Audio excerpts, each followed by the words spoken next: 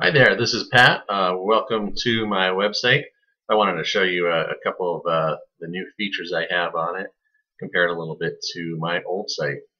Let's go ahead up here and take a look at the old site. You can see here that it was hosted on Blogspot, which is the blogger website. And one of the things you see here is there's no menu up top.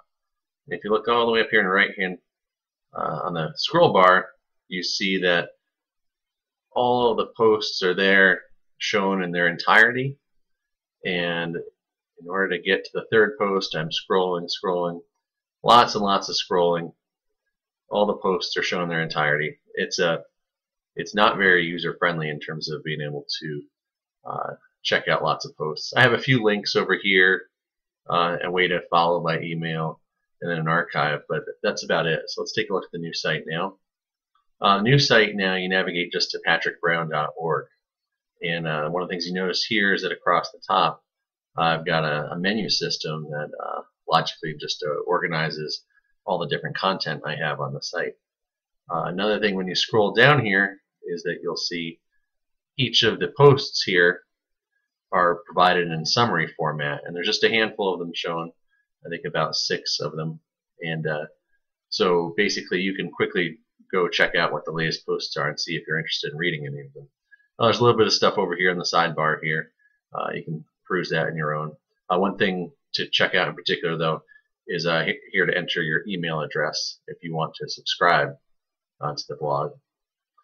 So let's take a little closer look. For instance, if you want to check out the entire blog, you come up here and click on the blog menu, and you scroll down, and as you get farther down, you'll see there's many pages, and that's the entire history. That's everything I had on the old blogger site migrated over here.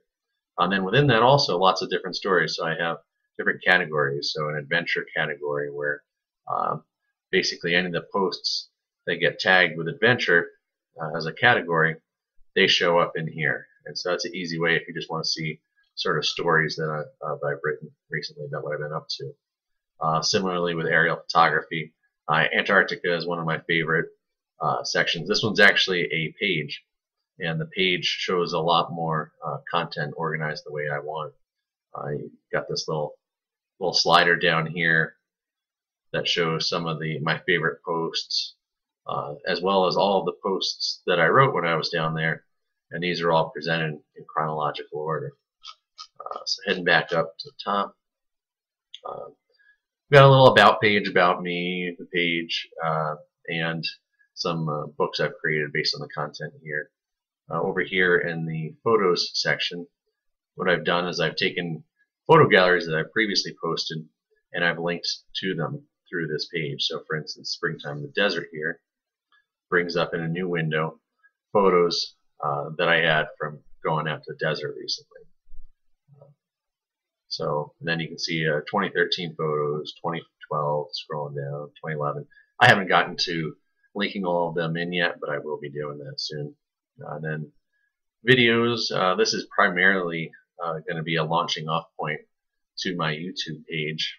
So if you click on the YouTube icon, it'll bring up my YouTube channel over in a new window where I have all of my videos shown.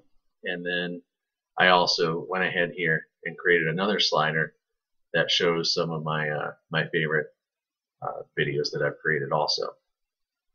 So then going back up, maps and GPS.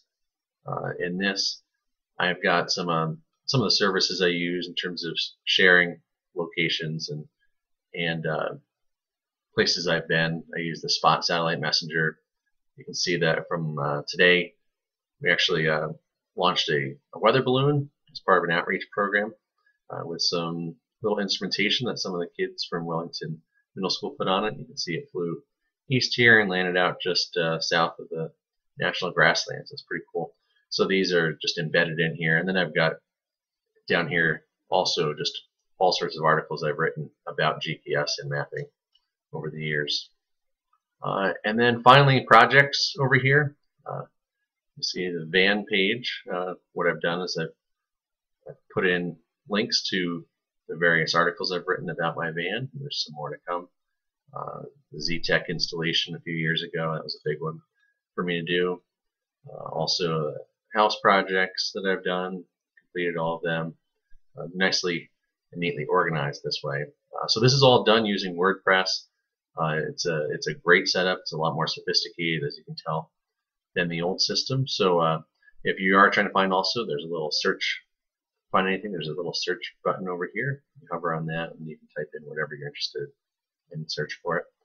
And you can see I maintain my banner from the old site to provide a little continuity. So I hope that you enjoy exploring the new website and new content that I add to it in the future.